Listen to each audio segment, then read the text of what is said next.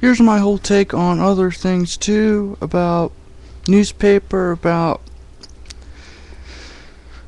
all these telemarketers that keep calling me, man. 400 advertisements, man. 400 advertisements on my phone. 400 advertisements on everything I own. It's just, it's ridiculous. Every time I turn around, these people gotta call me 50 times in a row. For the last time, people, I do not want your stupid newspaper. I could go to the freaking store up the street and get a newspaper. How stupid do you think I am to charge me all this money for a newspaper every month?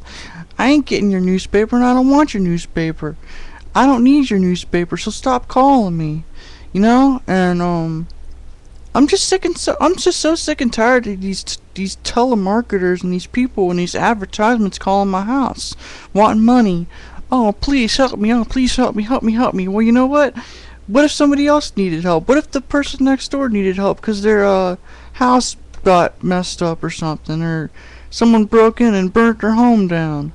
You know, things are just to me are getting so half-assed in this world. Everything is so messed up. People aren't doing what they're supposed to do and getting things done. And I'm gonna be uploading another video stating that. This is just video number 1.